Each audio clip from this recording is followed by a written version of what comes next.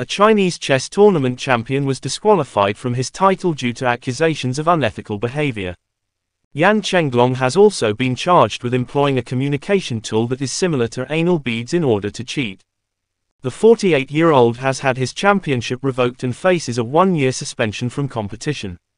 The Chinese Xiangqi Association (CXA), however, asserts that claims of cheating are unprovable. Throughout Asia for hundreds of years, Xiangqi has enjoyed immense popularity. The CXA claims that shortly after taking home the title of Xiangqi King from a national tournament last week on the Chinese island of Hainan, Mr. Yan began drinking with pals in his hotel room. Based on our understanding of the situation, it is currently impossible to prove that Yan engaged in cheating via anal beads, as speculated on social media, said the CXA.